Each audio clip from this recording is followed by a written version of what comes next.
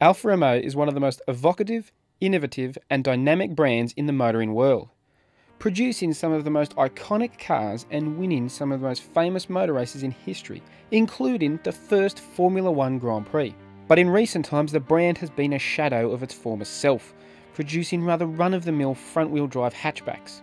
And it seems like the days of the iconic Alfa Romeo are over. Until now. Meet the Alfa Romeo 4C. It's the car Alfa Romeo hopes will redefine the brand as it tries to relaunch itself as a serious player in the performance luxury market again.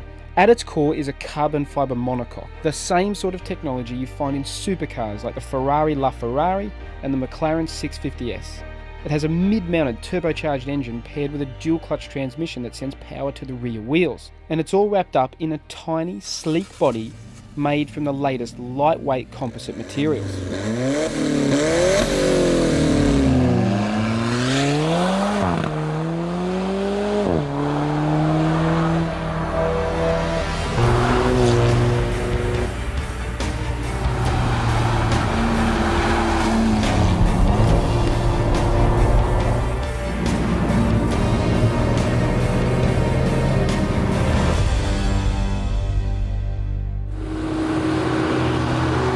In other words, it's got all the key ingredients of a supercar, except one, the price. Starting at just over $89,000, the 4C comfortably undercuts the other supercars you can get from Italy. But does it live up to those on-paper expectations? Or does it fall short like so many recent Alfas?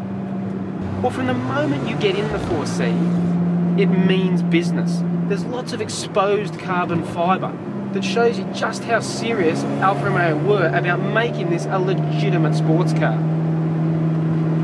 You look down at the pedals, you can see all the hardware behind it, which may not be the most beautifully finished look that you want from a supercar, but it just screams pure race car. It's really quite cool.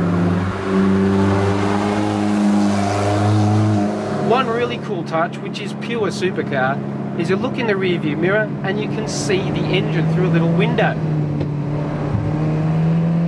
The engine itself is a 1.7 litre turbocharged 4-cylinder petrol unit that produces 177 kilowatts of power and 350 newton metres of torque. Now, thanks to the fact the 4C only weighs just over a tonne, it can launch the car from 0 to 100 in 4.5 seconds.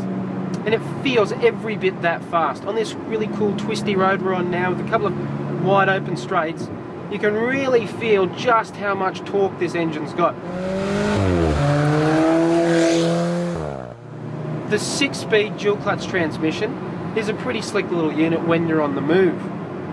The paddles are really good, they operate really sharply, so as soon as you tug on that lever, slots over to the next cog. There's no real delay. One thing you notice when you start driving the 4C is that the steering isn't power assisted. But while it's a bit more weighty, it actually is really responsive and direct, so you can really place it on a dime when you get into the twisties. These big Pirelli tyres, this launch edition I'm driving, has staggered tyres front and rear, wrapped in Pirelli P0s. It just hangs on for dear life. It is amazing. You can just push and push and push. It really does feel like a mini supercar. It's awesome. Like most recent Alfas, it's got the DNA system, which allows you to switch between dynamic, normal and all-weather modes for the response of the engine and the gearbox. Quite frankly though, in a car like this, you really want to leave it in dynamic. It is an absolute ball. It'll hold the gears longer and just makes it a much more enjoyable experience. Of course, if you flick it into normal though, switch the gearbox to automatic mode, you can just sort of plod along. But that's not to say the 4C is perfect. It does have its little foibles because, well, it's an Alfa Romeo, and that's what they're famous for. For starters, the cabin is quite noisy. You do get a lot of engine noise, which is, when you really want to get up it, great. You can hear all the induction noise and the turbo doing its thing, but when you're just driving along on a standard bit of road, just getting from A to B, there is quite a lot of road noise and wind noise, and you can hear the engine quite a lot. Also, the cabin itself is quite bare. You've got a stereo, which admitted has a pretty cool digital display. You've got air conditioning, but that's about it. It is a pretty raw car. Especially when you consider we're driving the launch edition that is limited to only 75 examples, but costs an extra $20,000. That makes it more expensive than the entry-level Porsche Cayman, which is a much more user-friendly car. But the Porsche simply doesn't offer the same drama as the 4C, which really lives up to its mini supercar tag.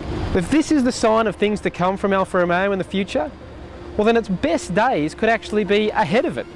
The iconic Alfa Romeo is well and truly back with the 4C.